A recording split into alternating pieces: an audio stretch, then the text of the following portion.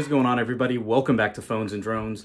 If you guys can believe it, we have not received a watchOS update in almost a month since watchOS 10.4 RC was released. Finally, today, Apple is back on track with iOS 17.5, VisionOS 1.2, watchOS 10.5, all these beta ones, and some other ones along the way. However, if you follow the channel, we did just release our video on iOS 17.5 beta 1, and it still looked a little disappointing from outside looking in without deeper dives. We actually found things as simple as charging tags not even reflecting properly. It looked more of coding than a proper tag that user-facing should see.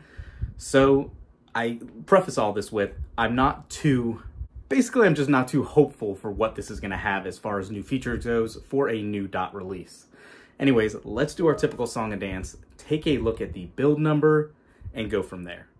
All right, watchOS 10.5 beta 1 just finished installing, and yeah, right off the bat, not too surprising, but it looks very similar to 10.4. The file size for this update was around 400 megabytes, and let's go ahead and take a look at the build number here by jumping into settings, general, about, and as you can see, 10.5 currently has a build of 21T5545F. Now, this F build does correlate perfectly well with iOS 17.5. It also was an F build, and since we are already in April, this operating system, watchOS 10.5, could actually be one of the last iterations of watchOS 10, because as we know in June, WWDC is right around the corner, and we will get watchOS 11, iOS 18, VisionOS 2, and a slew of other new updates, so keep that in mind. Let's go ahead and quickly jump around the OS here and see what we can see, and then after that, I do want to go ahead and take a quick glance into Double Tap again and see what we have there. As you can see right off the bat, everything is loading pretty well, actually. Nothing too surprising right now. Let's just jump around cities, go to Seattle, and it seems to be very smooth in this regard. Let's keep jumping around really quick. Let's just go into the App Store. So everything is working as you would anticipate and hope, which is obviously great to see. But I do want to call out one thing before we continue on with this. As I said in the intro, watchOS 10.4 came out 4 weeks ago. That's 28 days. And for almost a month's turnaround time to not see any client or customer facing new features, that is somewhat surprising. And what's even more surprising, I think you guys are going to get a kick out of this. Let's go into the feedback app. One of the main concerns we've had recently with these iterative builds here are the lack of new features and really anything to pull new customers into the ecosystem to buy an Apple Watch.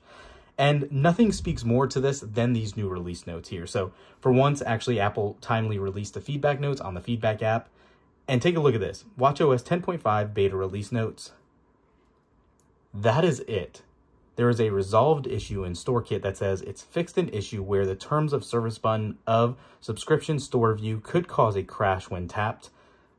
Guys, that's it. You can't make this up. There is literally nothing else in a full dot release here other than that. That is somewhat surprising. I mean, usually in subsequent dot releases, 10.4.1 or whatever that might eventually come, you would anticipate stuff like this to be the case, but as a primary main build, that to be the only release note, very surprising. So again, let's go ahead and put the watch on. Let's jump back in the Apple Watch app and check out one of the things we always talk about, and that's gestures and double tap.